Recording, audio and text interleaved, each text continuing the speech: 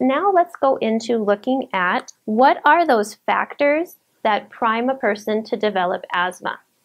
So what primary factors or etiology needs to interact for someone to develop asthma? Is it genetic predisposition, viral exposure, acute lung injury, environmental triggers, environmental pollution, or smoke exposure? Think about this question and select all that would apply to the etiology of asthma. So if you chose genetic predisposition as well as environmental triggers, those are our primary etiological factors that are associated with asthma. And so these two factors must be present in order for a person to develop asthma. And when we think about this genetic component, one of the questions that's very important to ask a person with asthma, or if you're trying to figure out if they do have asthma, is that in their family, do they have a mother, a brother, a father, an aunt, a cousin that has similar breathing problems? Or do they have allergies? So do they get the runny nose, itchy eyes, or the allergic rhinitis type of condition?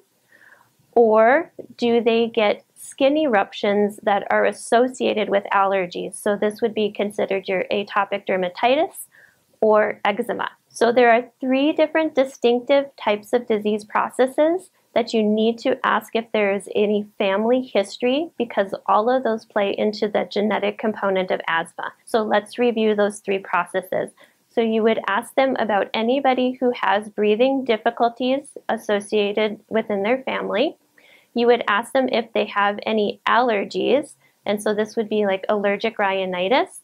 And then finally, you would ask them, do they have any skin conditions? In our pediatric population, one of the things that we need to look at is what they call the atopic march. And what the atopic march is that if you have a child who has a mother or father or a relative that has asthma, in that child, they are about 50% likely to have one of these allergic types of diseases. And so a lot of times in these kids, what we will tend to see is that they develop the skin condition first, so they have eczema on their skin, which then progresses to allergic rhinitis, so they get the runny nose, the itchy eyes.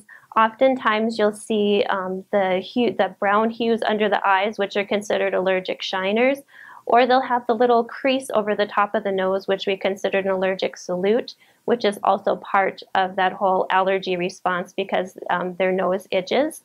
And then it progresses into the lungs where they develop asthma.